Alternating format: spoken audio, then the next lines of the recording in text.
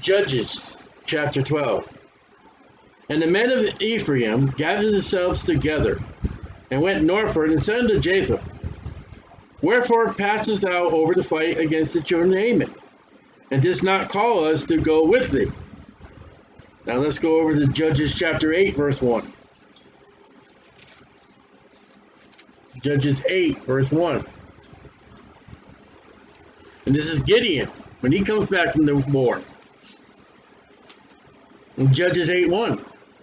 And the men of Ephraim said unto him, Why hast thou served us thus, that thou callest us not, when thou wentest to fight with the Midianites? And they did chide with him sharply. So, this is an Ephraim problem throughout the Bible. Ephraim steps in and said, you didn't call us. What's going on? Back to chapter 12. And the men of Ephraim gathered themselves together, went northward, and said to Jephthah, Wherefore passest thou over to fight against the children of Ammon, and didst not call us to go with thee? We will burn thy house upon thee with fire. Now what just happened to Jephthah? He just burned his daughter.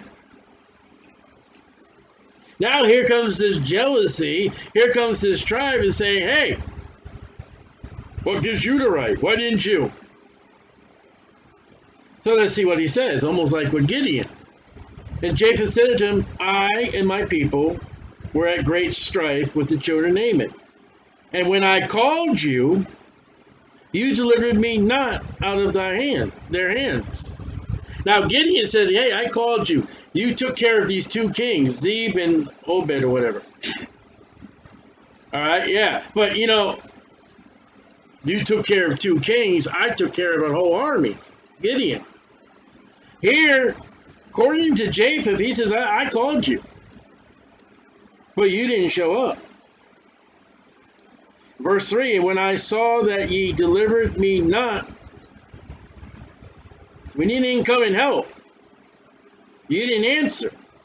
I put my life in my hands and passed over against the children of Ammon, and the Lord delivered them into my hand. Look how he gives God the credit.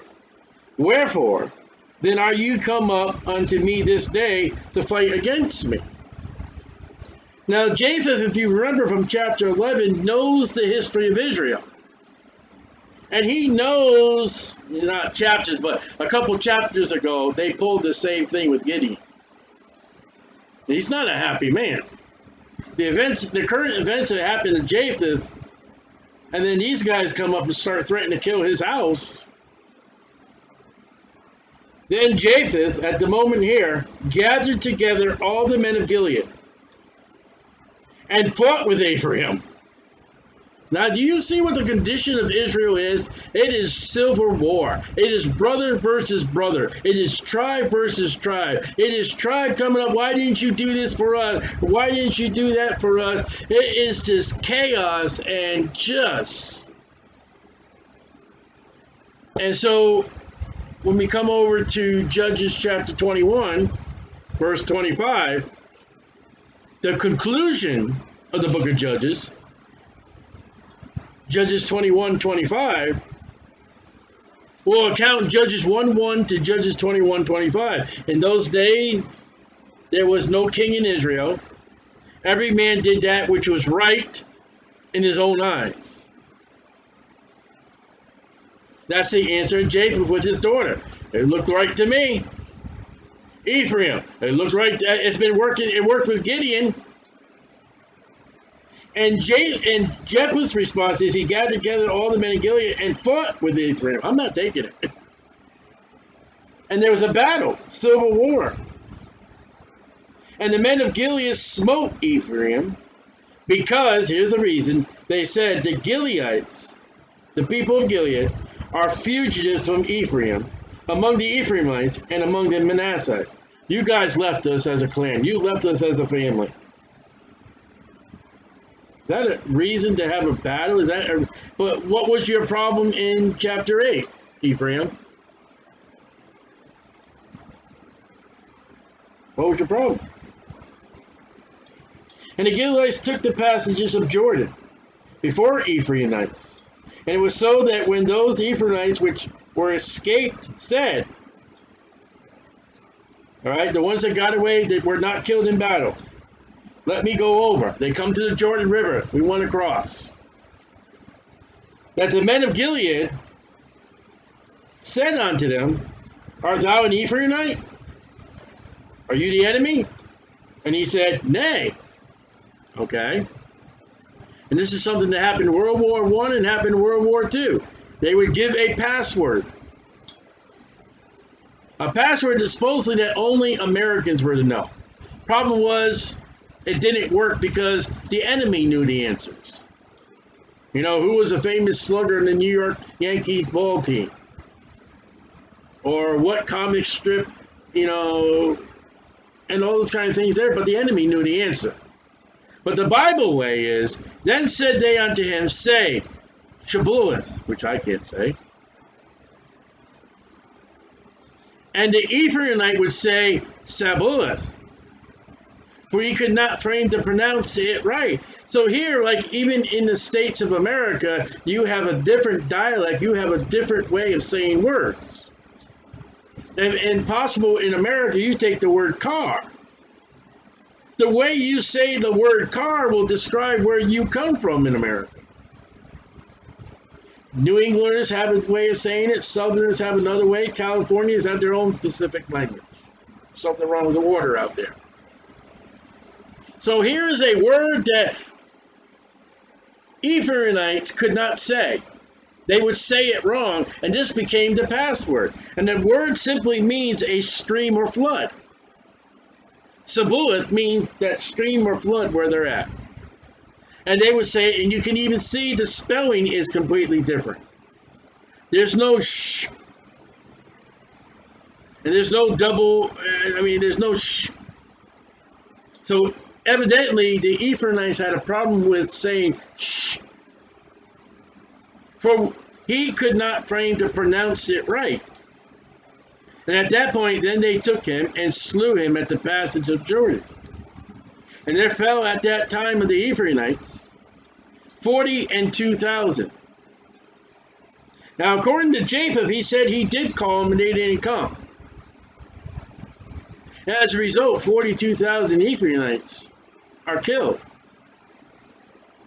And Jephthah judged Israel 6 years. Then died Jephthah to Gilead and buried in one of the cities of Gilead, and we're not even told where. And after him, Ephraim of Bethlehem judged Israel. And weird remarks in the book of Judges. He had 30 sons and 30 daughters, whom he sent abroad, and took 30 daughters from abroad for his sons. And he judged Israel 7 years. So he has 60 children. He sends his daughters out and gets 30 other females for his sons. Interesting. And he judged Israel 7 years.